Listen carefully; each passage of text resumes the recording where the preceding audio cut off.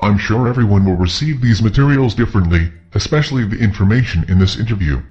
I would remind you that the emotional and feeling world is a functional implant, and the emotions we attribute to our heart or soul are not truly coming from those sources. Then, where do they come from? The layer of the mind known as the unconscious generates emotions, but they are felt throughout the human body.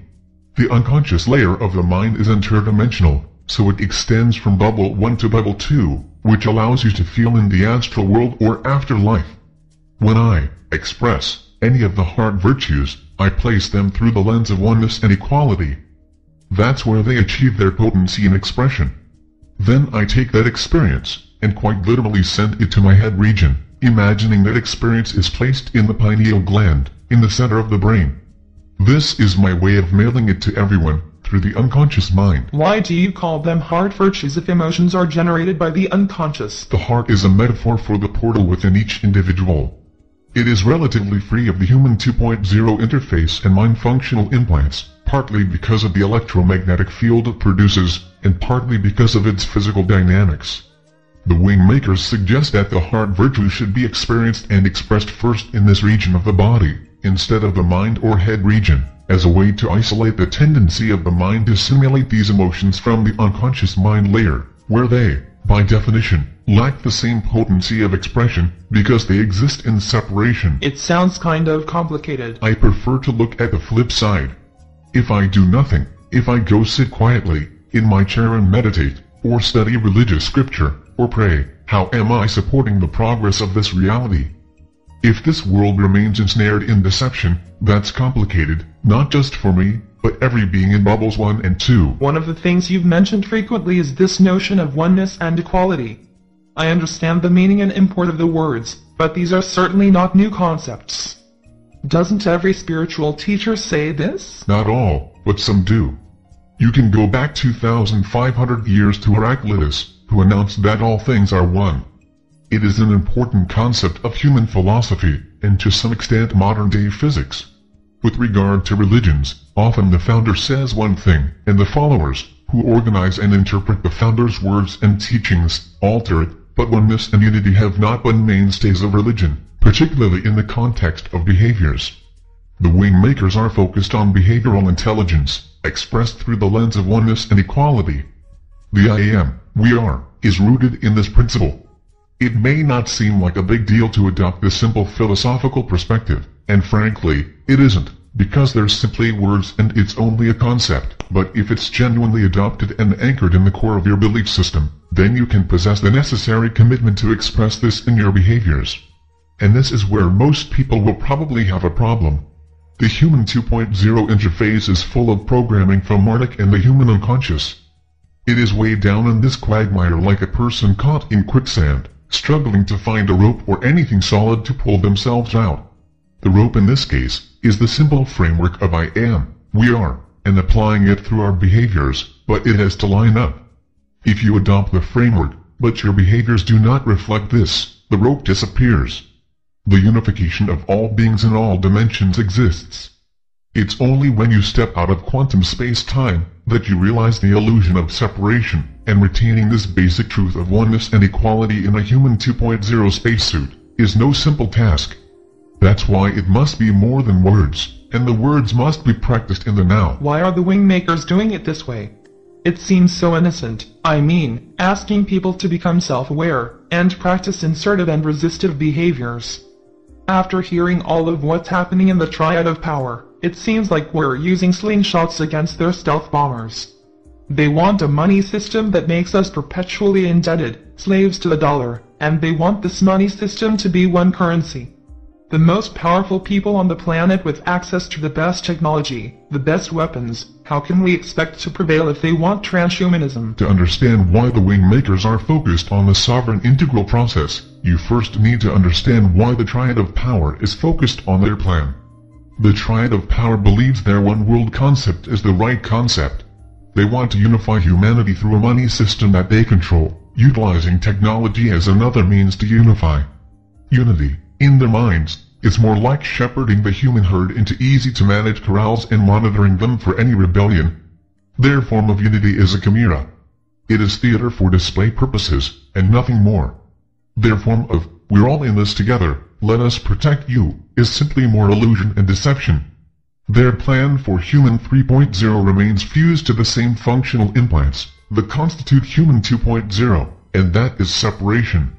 As I said earlier, they are here to prepare for Anu's return, whether they are conscious of it or not. All aspects of the power system, including major religions, are here to prepare. That is their watchword, prepare. The Anunnaki have one dominant belief in humanity: we are weak, because we live in fear and separation. We do not stand up to the drip of indoctrination, or the slow, but persistent evaporation of our personal liberties. Now, remember that the Anunnaki and their triad of power are both calculating and patient. What they established in our distant past is beginning to come to fruition. The finite, 70-year life of a human being lacks patience. It is programmed to be impatient. This is against infinite beings that see timelines in hundreds of thousands of years and can program individual human beings within those timelines to achieve precisely what they want, if human beings agree to it, if they don't stand up. The Anunnaki do not embrace the sovereign integral process. The notion of oneness and equality seems like a weakness to them. They believe they have the upper hand in this chess match. They foresee checkmate. Humans will fold. The sacrifice of Princess Diana last August was symbolic of the vibrant queen being lost on the chessboard. Those are the kind of messages they make, the kind of bold announcements. They do this out of a feeling of certainty in their programming and patience. When I say programming, I don't mean just the internal interface that Marduk has programmed, but also the programming of the unconscious mind through the media, culture, religion, politics and economic structure. The combination of these forces is really the cause of their confidence, because they see our fall as an inevitability. Now, to answer your question, human beings, even those with Anunnaki DNA, can become self-realized of their true nature through a simple process. It doesn't require that they meditate and pray all day, or retreat to an ashram. The sovereign integral process becomes a natural part of the life expression of the individual. If enough human beings can embrace this process, or something like it, the crack in the wall will expand, the wall will become less stable, and the world of separation, in its brittleness, will begin to crumble. The life essence is what we have on our side. This is not a slingshot as you put it. It is the infinite force that powers every object in the universe. Life is inside us, and it exists in one and only one state: equality and oneness. The entire hologram of deception, as created and curated by the Anunnaki and their cohorts, that is not life, it is the exemplar of separation. Life is truthful and authentic. Separation begets deception, unworthiness and fear.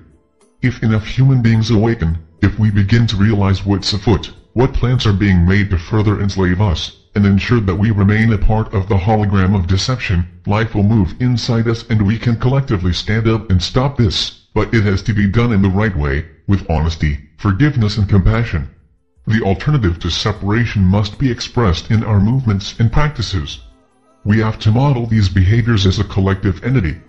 That is the definition of the grand portal. You've talked a lot about separation.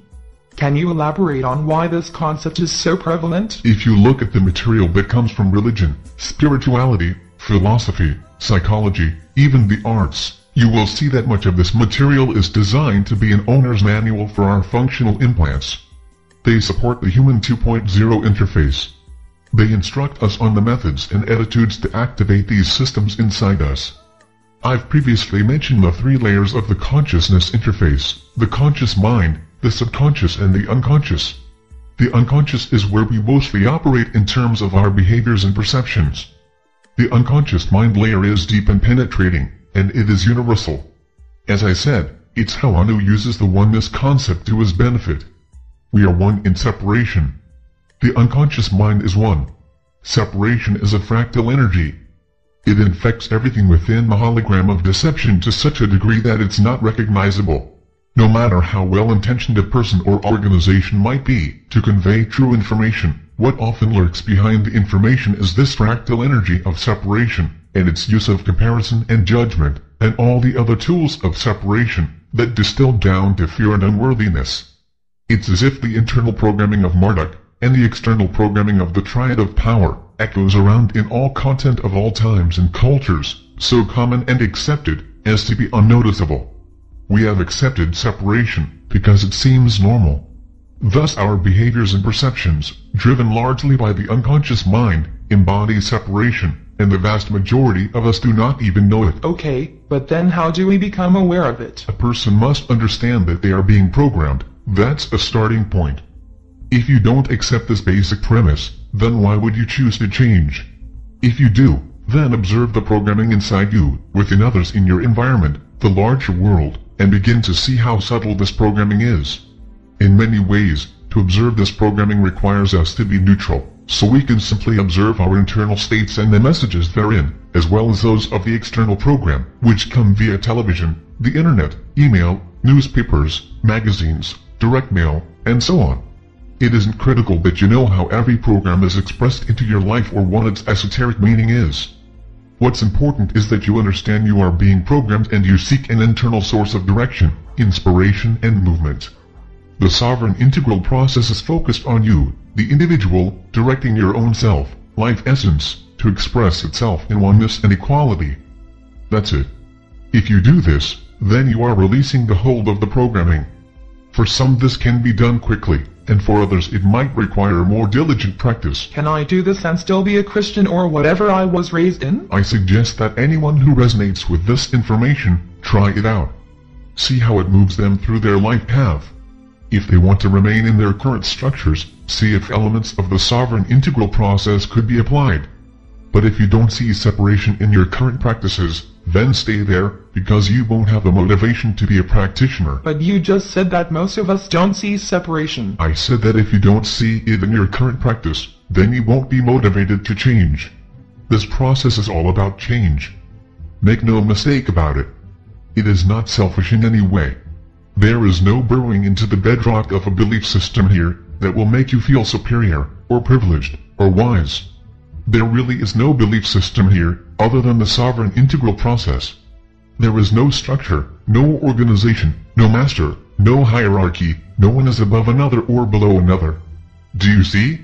This is not an organization of this world. It cannot be of this world. Otherwise it is subject to separation.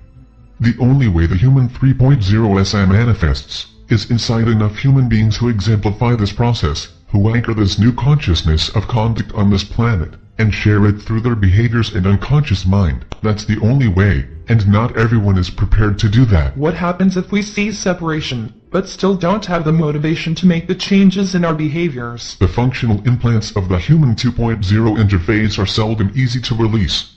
They will hold on to your life essence as long as they can. They want to drive the human vessel, not hop in the back seat and watch as mere passengers. That's against their program. So talk about this resistance from the functional implants. How does it manifest? I'm sure it's an individual thing. I don't pretend to know how it is for anyone else. I can tell you from personal experience that I initially dived headfirst into this process, and rearranged my life.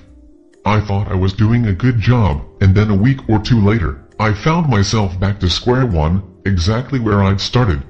It felt like amnesia. It was as if I had forgotten I was even doing a new practice. Admittedly, in my case, I had a lot of distractions in my life, but everyone can probably say the same thing. So I think this tendency to return to the habits of the consciousness system inside our 2.0 interface is the main way that resistance is expressed. Change of the scope is not an easy proposition. The human 2.0 mind doesn't like the back seat. So what did you do to return to the Souverain Intégral process? Well, for me, I needed to direct the techniques inward. Explain what you mean. I was directing the hard virtues outward to others, but I wasn't turning them inward to myself.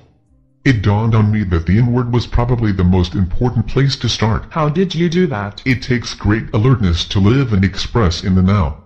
Human beings have the tendency to live in our past memories or future concerns. This was what I was doing, and it took me from the now. And the now is where our life essence expresses. It isn't in the past or future, only the consciousness framework pivots between past and future, so if you find yourself in there, you know you are not in your essence. When I realized this, I read from the Wingmaker's philosophy that breath was the magnet of nowness. It was the element that brought the human being into nowness by being aware of their breathing. I also learned that there were different kinds of breathing that enabled this sense of nowness to penetrate more vividly into the hologram of deception.